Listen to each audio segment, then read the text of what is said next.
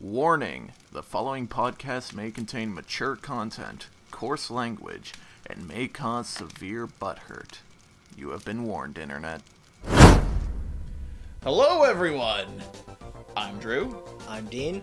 And we write Subtlety with Fire. We got this down, finally. Yep. Took us how many episodes? Like 5? Yeah. So, today we're covering something neither of us had really heard of until the movie was announced. Yeah, and we figured we may as well at least be informed. Yes. So, James Cameron recently announced he's doing it. Well, not recently. He announced a while ago. We got trailers for it now. Looks good. He announced he's going to be doing a Battle Angel movie. Which, I mean, Battle Angel Alita is something I'd never bothered to look into or even heard of. I've heard of the manga. I've heard it's really good. Yeah, I looked into it slightly. Apparently it's long and really good. Mm-hmm. And apparently there are things in the trailer that show that the movie's going to be covering a decent stretch of the manga. Well, from what I could tell by this, it covered a decent stretch. Okay, we're covering a 2-episode OVA that got made in the fucking early 90s. Because we do series here. If we're doing a movie, that's a one-off thing. Yeah. This, we wanted to actually cover the OVA, and it really feels like they tried to cram maybe like 20 to 30 fucking manga chapters in 2 episodes. Yeah, it really does. Now let's get the information out of the way. Battle Angel Alita was written by Yukito Kishiro, published by Shueisha manga, and the OVA was directed by Hiroshi Fukutomi. It was animated by Animate Film and Studio Madhouse, who you would know for Hellsing or Hunter x Hunter. Yep. And licensed by ADV Films in the US. Which, this dub, oh god. This is one of the worst dubs I've seen in a while. It's bad. I mean, I think the most notable actor we got out of it was Amanda Wynn Lee. As Gally. Which... Her name's Alita. Why did they change her name in this dub? I don't know. Her name's Alita. It's in the fucking title of this fucking series. Yeah. Why would you change it? Because it would fit your lip flaps better? It just sounds like you're being stupid. Yeah. And kind of incompetent. Really kind of dumb. It was... So, my quick thoughts on this are... I like the core of what we have. Yeah, the overall plot that seems to be there, that you have to fucking dig through what the fuckery to find out what the fuck the plot is in this OVA, because like I said, it seems like they really tried to cram way too much plot into way too little amount of time, and way more than is necessary seems like it was cut out. This came out in 1993, and I would not be surprised if they took shit from the beginning of the manga all the way up to 93. Yeah, that would not shock me. Because it started in 1990. It honestly feels like there's so many moments where we went, okay, it seems like we're supposed to care, but we don't know anything about these characters or what's going on. We know she robot lady, and he maybe criminal? Maybe not. We know he wants to go to the fucking rich people district in the sky. Which is a thing, apparently. They didn't really get into much detail on that, but this manga, this seems like it was made to either A, be an advertisement for the manga, or B, be a little bit of fan service for people who have already read the manga. Yeah. It feels like it was made to be or even something along the lines of, hey look, we made these 2 episodes. Maybe we'll do a series. Maybe we can get the series? Yeah? No. No, they never did. It seemed, and considering it only got these 2 episodes, I assume the Japanese version isn't much better. Like, No. this dub was terribly acted. Like, I mean, The Amanda most- Wynn Lee can do functional acting as we see in Persona 4, and even as much as I shit on the show, Evangelion. But Who's she playing both of those? Yukiko in Persona 4, and Rei in Evangelion. Okay.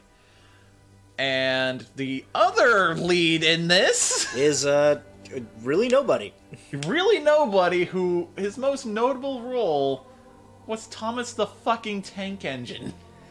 And so he seems like he's really trying to pull, like, a Marty McFly impression out of his ass. And other times a Shinji impression. Yeah. Which I don't think Which Evangelion wouldn't have happened yet. Yeah, it wouldn't have happened yet. Late 90s. Yeah, that's true. It's one of those things where The action intrigues she's me. just screaming all the fucking time. It's like, oh, It's God, shut up. Ostabad. It is Ostabad in this. Yeah, it's bad. Oh god, it's bad. Like, seriously, there was an entire fight where there was no dialogue, but no one shut the fuck up. Yeah. It was just seriously, ah! Oh! Also, random helicopter katana was a thing, Helicopter katana!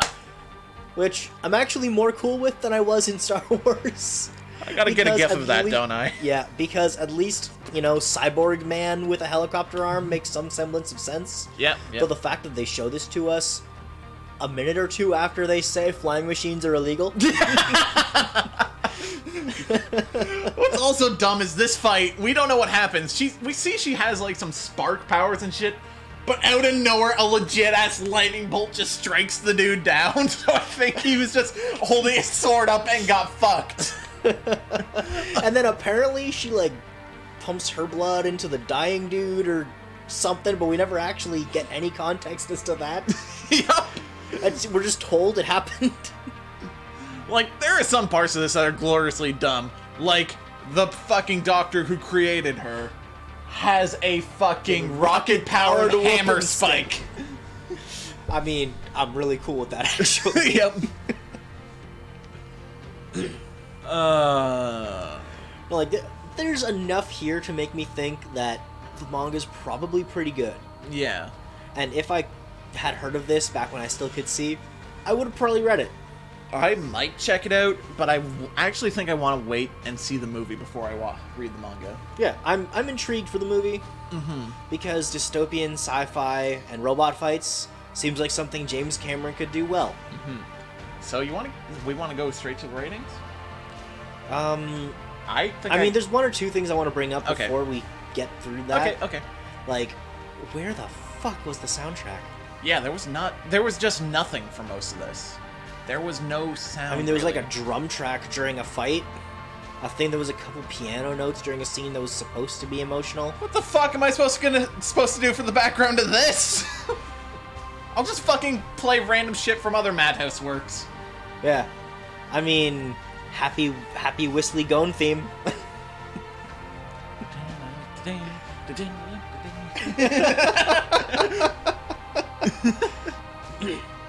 Alright, so I'm actually kind of torn as to what I want to give this. I Here's think my I have reasoning. to give Here's it a my 2. reasoning. Yeah, I'm gonna give it 2 because it's not without potential. Yeah, there's potential there. It's just squandered by a poor OVA. Some people might wonder why we're giving this a 2 and Watamote a 1. Watamote didn't have any potential.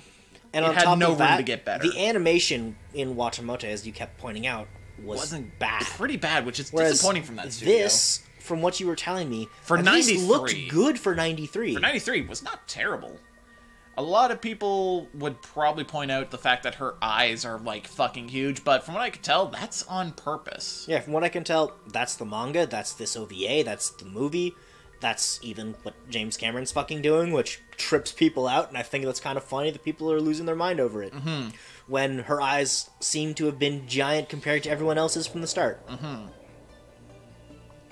So, yeah, I'm gonna get... It's a 2. It's a 2. It makes sense. Yeah. This, like... what's stopping it from being a 1 is the fact that it has potential. That's the only reason it's not a 1. Yeah, there's things there. There are scenes that are enjoyable. And from what you tell me, the animation is solid. 493. 493. So with that... Though there is one point on the animation note that I do want to bring up. The falling, where they just zoom the camera out and don't actually move the fucking frame. It's like, you can tell, because the clouds around him don't move, are like not stationary. They're moving with him. They're just moving outward. I gotta fucking find a clip of that now, don't I? You do. Just to put it right fucking here. Alright, so next week we've got something that's generally viewed as shit. But... Oh, and if I thought there was a lot of screaming in this, I'm about to get a little shock. Yeah. Ah! Yeah, no, next week we're gonna be talking about something that everyone's been shitting on, and we're probably gonna be shitting on it. Yeah, oh god. But probably not in the way that everyone else has. Hey, thanks for watching the video. If you want to see more of this, click here to see our other episodes, or click here to see our most recent video. Let us know what you thought down in the comments, and if you liked what you saw, follow us on Twitter, Facebook, or Minds. Or join us at twitch.tv/thatstreamyouwatch every Wednesday, Friday, and Sunday.